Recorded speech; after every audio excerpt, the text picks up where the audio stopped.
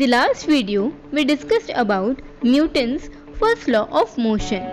If you have not seen yet, go and click on the I button. Today, we will talk about inertia and its types.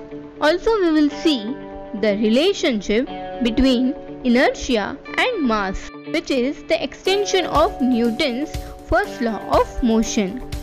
But before starting, if you have not subscribed my channel, then hit the subscribe button and bell icon for the further updates of the coming videos. Let's get started. Watch this video till the end. It will worth your time. Have you ever wondered when you sit in a bus and as soon as the bus starts, the upper part of your body feels a sudden jerk? Also, when the bus moves in a uniform velocity and the bus driver suddenly applies the brake, again your upper part of the body feels the same jerk.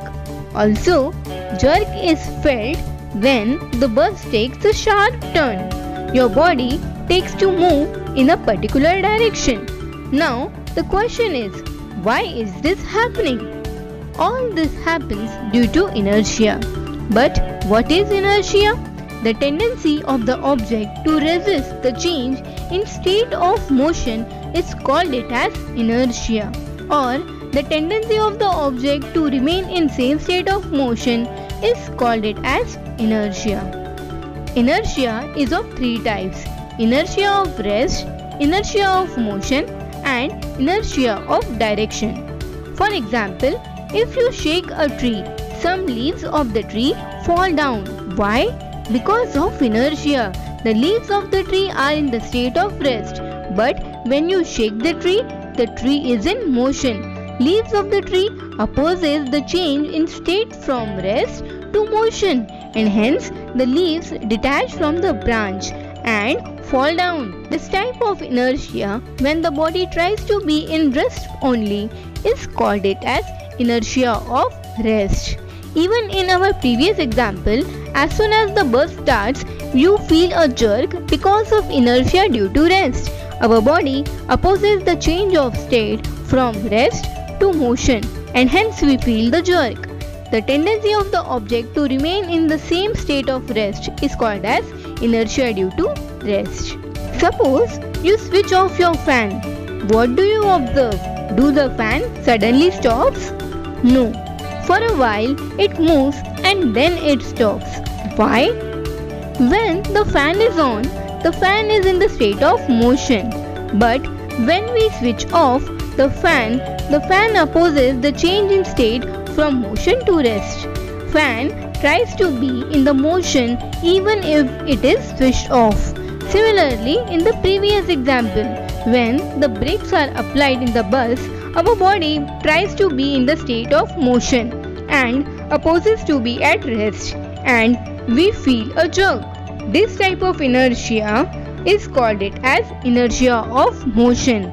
Hence, the tendency of the object to remain in motion is called it as inertia due to motion. When a car takes a turn in a curved road, your body moves towards the center of the curved path. This is because of inertia of direction. Your body tries to be in same direction of motion, but as soon as you take a turn, your body tries to be in same direction of motion and opposes the change in the direction of motion. Thus, the tendency of object to be in same direction of motion is called it as inertia of direction. And hence, this is what Newton said. Object tries to stay in same state of motion unless some external unbalanced force acts on it. And this is what Galileo said. Object always tries to be in same state of motion.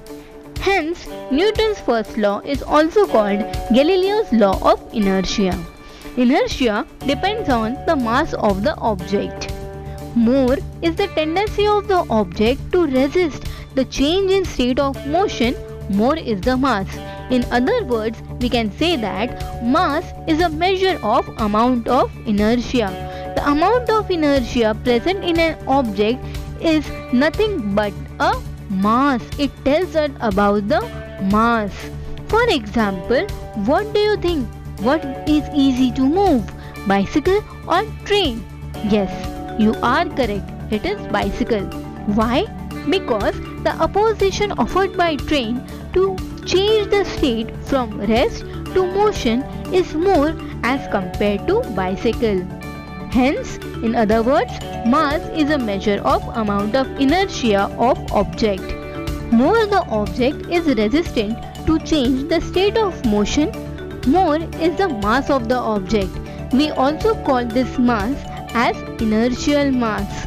In quantum physics, we cannot measure the mass of the particle, but we can measure how much resistant that particle is to motion, and hence by which we can determine the mass of that particle.